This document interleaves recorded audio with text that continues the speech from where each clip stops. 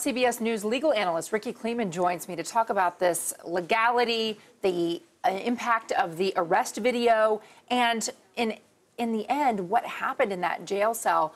What do you make, first of all, of this issue of marijuana? The toxicology reports show substantial amounts of marijuana in her system. Does that matter in the end to how, where, and for what reason she was found dead hanging in her cell? Well, I think that we are going to find that she was found dead hanging in her cell because she committed suicide. The issue of whether there was foul play, in essence, of whether or not the police actually staged a suicide, I think will go off the table if it's even been on the table. But what you have in terms of the marijuana is just something that may or may not have contributed to her state of mind. The real essence of whether or not you can go forward on behalf of the family, this very articulate family, and go forth with a lawsuit of whether or not it can be successful may in many ways depend on the creativity of a civil lawyer.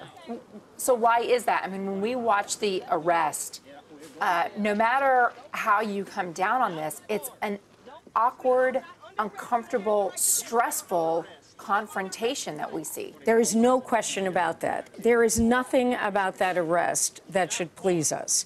You have a police officer who is at least verbally out of control, saying, "I'm going to light you up," totally inappropriate. You have a police officer who stopped her for the most minor of things, changing lanes without a turn signal on a street, for heaven's sake. If you watch the dashcam video, there's barely a car that goes by.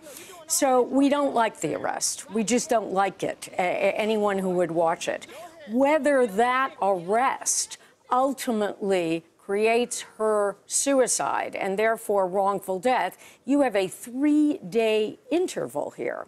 So there's many more factors that would go into the proof. So then let's leave the arrest aside, problematic as it was. She's in the jail cell. There's booking forms where she apparently told the intake officer that she had felt depressed in the past, that she had felt suicidal at some point, but wasn't currently feeling those things, correct? Correct. And that's where the real problem is for the jailers in terms of a civil suit.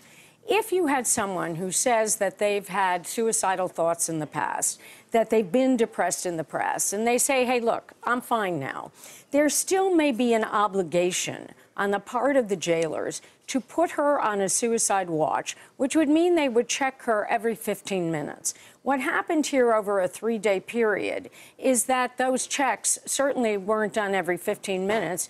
We don't even really quite know if they were done every hour. So what you had is a woman who's being held, for heaven's sake, on a $5,000 bond. One of my questions would be, well, where was everyone to post this bail? In most places, a $5,000 bond would mean posting $500 in cash.